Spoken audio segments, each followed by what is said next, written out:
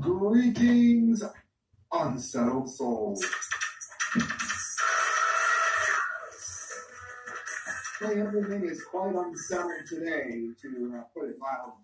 This is the Dump Cap of the Month Award Show. I am your host of The Correct Views.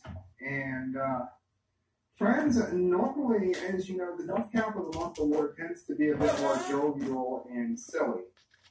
But unfortunately today, the level of duncedom that we are seeing in our country, and I don't know if it's a word, but I've made it up. The level of duncedom that we are seeing, duncedom is just dumb. There you go. And before I get into this, I want to say a couple of things. First of all, I am happy that the officer who killed Mr. Floyd is going to be facing charges and likely going to prison for killing a man by slow torture for 7 to 10 minutes in the middle of a Minneapolis street. I want to make it deadly clear here. I am happy that he's going to face charges for what he did. It wasn't something minor by any stretch of the imagination. And I'm happy that he's going to be in front of a judge. He's on suicide watch tonight, and his wife is divorcing him over his actions. I also want to mention that Stull, S-T-U-L-L, I suggest you look him up online, not just for political action, but also for a number of other things. He's an entertainer. He's knee-deep in video games, technologies, and streaming. He's got a number of things going on. Shout out to Ryan Stull. Him and I, we do not always agree politically. But on the essentials, we agree. And when he went, he hosted the protests in Akron, Ohio. Now, I was at the Canton, Ohio protest. There's video on my Facebook page, a flashbang went off beside me. I don't think that was needed because in downtown where I was, there was yelling and protesting, but there wasn't anybody actually doing anything. Although I did hear that it ventured the city and it needed to be shut down. I understand that. However, I don't know that what was done in downtown Canton was necessarily needed. However, there are a couple things that people are not understanding here. And I'm going to talk about both sides because I'm nothing if not fair. And I think that's one of the reasons why Ryan gave me the honor of going with him. Because he knew that I'm fair. He knows that I'm honest. And he knew that I was certainly going to film everything he did, which I did. I didn't let anybody talk to him or get near him without him being on camera, so that nobody could say that he said or did something that he did not say or do. Because like myself, he is a man of peace. And I'm saying this because this is the Dump Cap of the Month Award Show. And at both protests, I have to say two things. I heard either some of the most intelligent, well-spoken individuals that anybody, and I heard some of the most asinine, stupid things I've ever heard in my whole life. The intelligent things, particularly, again, came from Ryan. That's why he hosted this. Saying that we don't know, and he's a black man. We don't know if what the officer did was based on race. Let me say that again for those of you that might have missed it. We do not know that what the officer did was based on race. Was it excessive? Was it police brutality? Was it murder? Yes, it certainly seems to be, without a doubt. Certainly seems to be. But that's different from claiming that it's racism. This inherent racism that people like to talk about. I'm sorry for the vast majority of white people. There is no white privilege and there is no vast dislike of black people. That is a myth. What we do have is a history of police abusing power to all people. And that is exactly why the system, people like George Soros, want to divide us based on our color. Because if we realize that we are all being hosed equally, I'm going to say it again, being hosed equally, regardless of skin tone, then we could actually band together and stop some of this. And I'm going to get to it at the end of my intro here, so don't zone out. I have a remarkable idea that could change a lot of things if people would unify. It's not that hard either. But we know that he was abusing his power, but we don't know that it was based on race. This is an assumption, and we all know certainly never assume because you make an ass out of you and me. We do know that it is being sold as a race issue. And we're going to address how we can prove that we're all being hosed here. There were 40 people, I think this was on stats.com. There were, let me see, make sure I'm reading this right. Yes. There were 40 people who were murdered in 2019 by the police officers, law enforcement, who was not armed. They were not armed, I should say. You want to know what the breakdown of the numbers were? Breakdown of the numbers were 19 of them were white, 9 of them were black, 9 of them were Latino, and the remaining 2 were other. That means that contrary to the popular narrative, an unarmed white man is still more likely to be killed by the police than an unarmed black man. Do you want another stat from stats.com? Because I've got a number of them here. An unarmed black man or a black criminal in general is more likely to be killed by a fellow black officer than a white officer. Now, I know a lot of people don't want to hear this, but it's very easy to look up what I'm telling you. It's not very difficult. I didn't suddenly go to rocket science school and learn how to do all of this. You can look up what I'm saying. These are all true. These are all facts. It is also a fact that a vast majority, I heard somebody at the protest say 2 things that really frustrated me.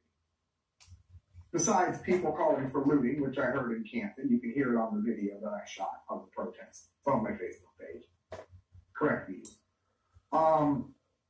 One of the things that they said was that black people make up 10 to 13% of the population, but they make up upwards to what, 50% of those incarcerated. So I decided to do some research, and do you know what I found? I'll tell you. I found that the vast majority of black people who are in jail or prison are incarcerated due to crimes which they committed against other black people. Why is this never talked about? You always hear how many African Americans are incarcerated, but you don't often hear why. Well, why is because they were committing crimes against other black people. Something else a lady said. She said that her son was an honor roll student and that he had perfect attendance, but that the only thing white America would see when they look at him is a young black man. That's not true. That simply is not true. And before all the white people up there start going, yeah, let me point out a few things that go the other way. Since, again, I say this all the time. My dad was Mexican, Italian, and Sicilian. That is not white. My mom was everything white. English, Irish, French, Welsh, and German. In other words, she had to wear sunscreen at the office Christmas party in Alaska. So I can see things from both sides. I've had people in my life not like me, make jokes, comments because I've got Mexican in me. I've had people call me Cochise because I look like I may have Indian features. I've never been tested South American Indian, since most Mexicans are. And I've had people, both Irish, white, and Italian, sort of tell me that I'm not really Irish or I'm not really Italian because I'm not Catholic. I'm Christian, but I'm not Catholic. So I get it. I've experienced some of this. But let me point something out here real quick. White people, in many instances, say, oh, well, black people hate white people too. You hear it all the time. That is also BS. Yes, I have been jumped by black people before a couple of times, specifically because they thought I was white, which I guess for all intents and purposes I am white, because I'm not as dark complected as my father was. Fair enough. And I don't care if you call me white, I don't care if you call me Mexican. I don't play that game. Call me whatever you want. Cuss at me if you want. It's called the First Amendment. Enjoy. Call me racist. He's racist.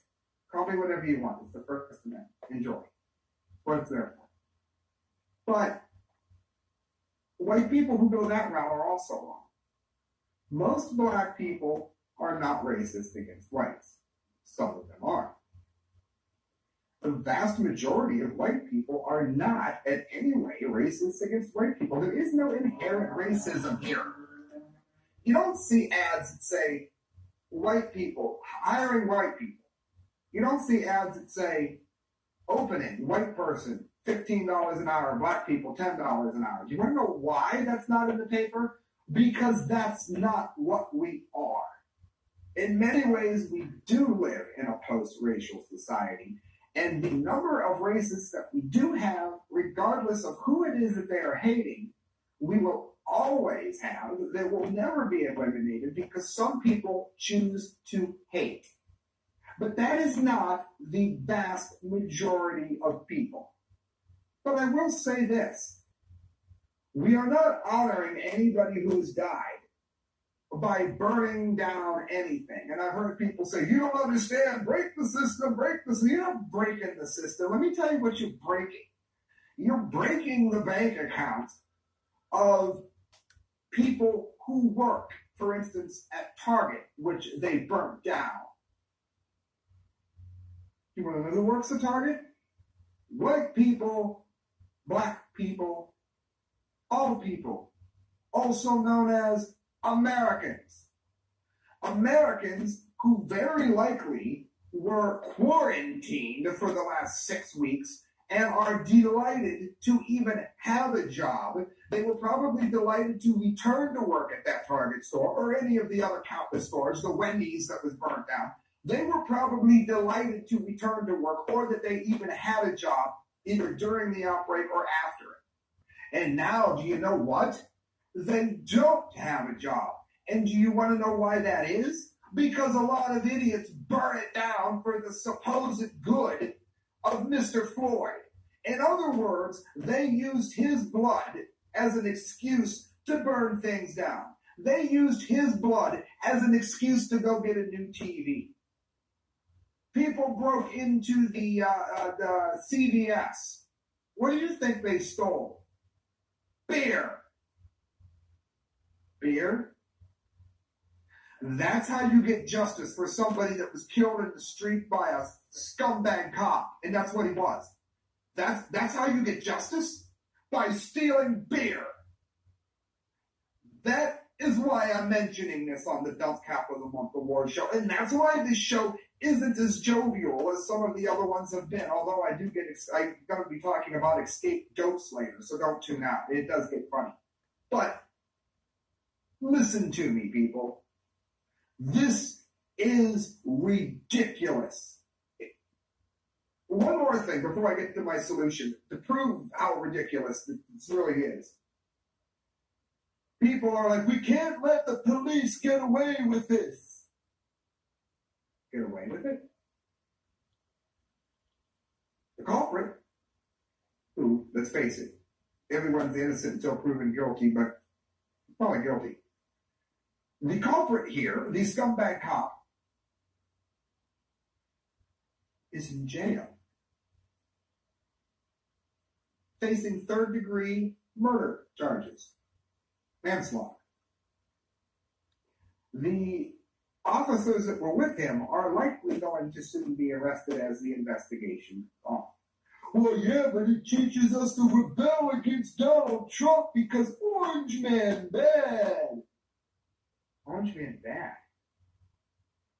Orange Man is the reason that the investigation was fast-tracked to put the scumbag cop in jail. Is this understood here? Because I'm not entirely sure. I got a very important message. Give me 2 seconds.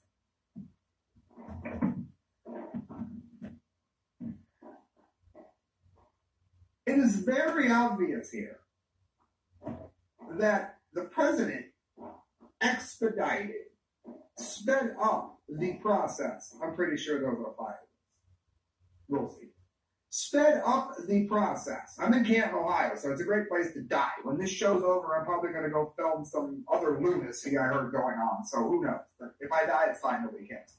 The issue here is Orange Man bad is the reason that we sped up the process of investigation into the scumbag cop. Now, what he's saying about looting, I have no problem with that. I'm sorry. I don't necessarily like that he did it by quoting something to which I don't think he knew the history of it. That wasn't exactly extremely responsible. But there's idiots on my Facebook feed saying property is not worth a human life. No, let me tell you something. I was a DJ at one club on residency there for roughly 14 and a half years, and I was as close to full-time as you can get since Obamacare ruined the 40-hour work week. I was full-time for almost all of that, except for the year and a half to which I was working with Argus Media, and then sometimes I was only working 1 day a week, and I did take some time off. But for the most part, about 13 to 14 and a half years, depending on how you want to define it. I lost that job due to COVID-19 and other factors, but I just got a job driving Grubhub. I do still do freelance journalism. I do still do real estate photography. That's also driving. My car, the car I'm using, because mine blew up, that's another story. My car is my business. It is what pays my rent. It is what pays for life. It is what I have. So the idea that someone is going to approach my car, they might find out what kind of gun I like. They might find out whether or not I'm a good shot. And how many of you have seen the meme with The Rock, and then you turn around and The Rock is looking at the girl in the back seat, and he says, it's a meme, you know what memes are. It says that if you shoot someone over your property, it proves that your property meant more than their life. And the reply was, if someone is trying to steal my property, then they are proving that my property means more than their life too. If you approach my car to loot it, to steal it, to damage it, or to hurt me, don't be surprised if you hear a boom like that. I'm sorry. Just don't be surprised. Okay, so I needed to get into that, and now I want to say quickly what my solution is.